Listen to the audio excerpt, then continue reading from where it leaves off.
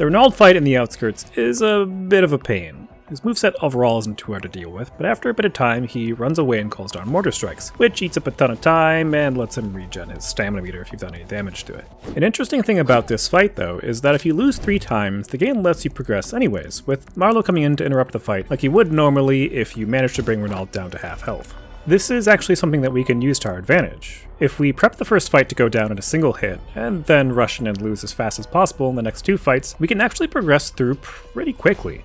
There's a chance we get better at fighting him and consistently denying him his mortar calls by stunning him as he's running back to jump up and start them, but from my timing and analysis right now, it's significantly faster to simply throw the fight and move on going that way.